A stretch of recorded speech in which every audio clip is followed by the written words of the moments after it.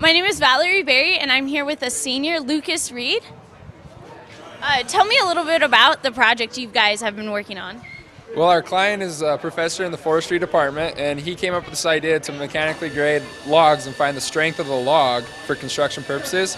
Because right now they only do like visually grading. So a guy will come in and measure like the slope of the grain of the log and the knots in the log and stuff like that. And it's very conservative because they don't actually test the strength of the log, okay? And so what this device is meant to do is non-destructively test the strength of the log so it can be used in construction applications. The higher graded logs demand a higher price, which is more economical.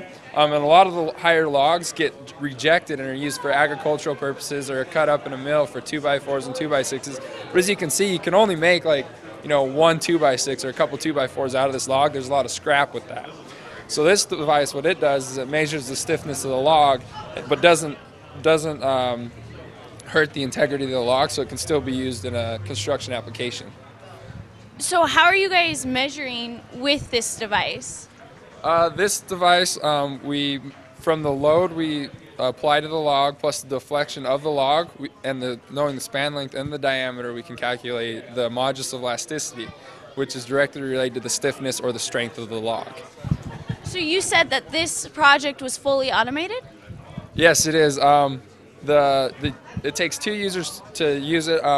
You put the log on here, you measure the diameter of the log, and then with our device, you just hit go, and it'll preload it, and then it'll apply a final load to it, and then from the deflection and the loads, it can calculate the MOE and spit it out from you.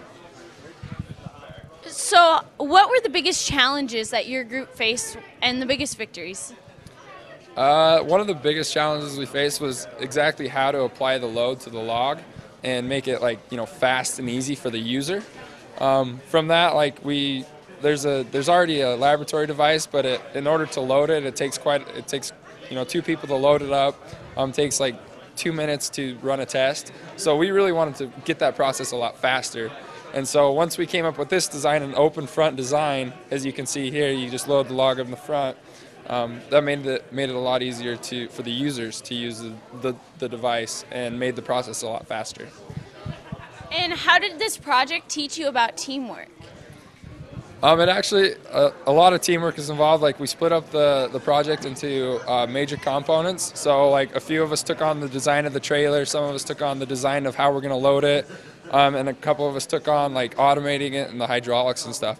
And so to bring work separately but together was kind of a struggle for us. But once towards the end, it all came together really nicely. As you can see, our project's fully automated. It's up and running. So.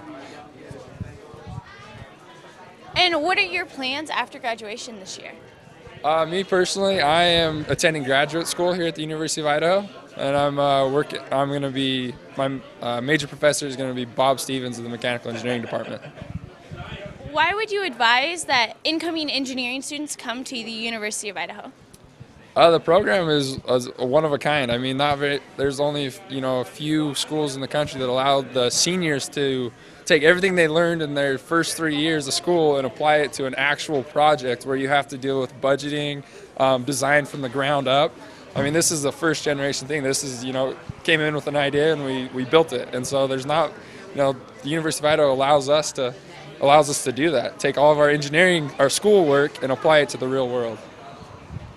And were all of you mechanical engineers working on this project? The first semester we had 5 mechanical engineers on the project. Second semester we brought in 3 computer science majors to automate the process. And so, it was really fun to work with another discipline. And so just to see their side of stuff, it kind of opens our eyes to the real world. Like in the real world, I'm going to be working with electrical engineers and computer science engineers. So.